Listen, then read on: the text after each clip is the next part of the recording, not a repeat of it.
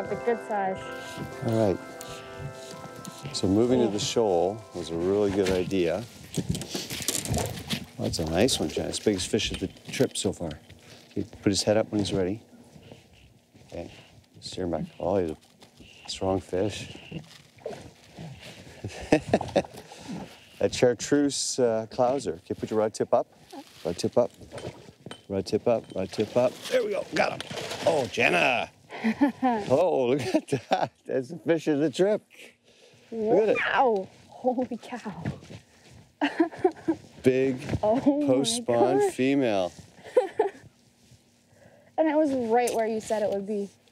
Yeah, well, this is a good shoal. You spotted it. And there's a cluster of boulders right over there. I cast just to the left and right away. Slow retrieval, hooked him.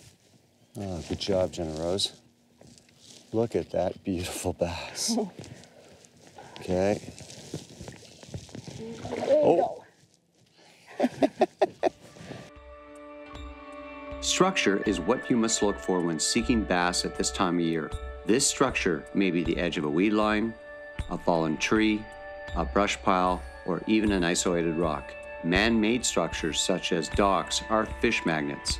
A favorite expression about smallmouth bass is, you may find structure that is not holding bass, but you will never find bass without structure. So did your dad call that right? I said put one right by that rock? And I did, right on the rock, and oh. Got him. Okay.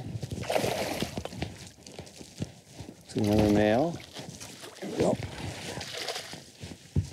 This clouser's just deadly today. What I like about the clouser is that you always see and feel the strike, so. And so let him go like that.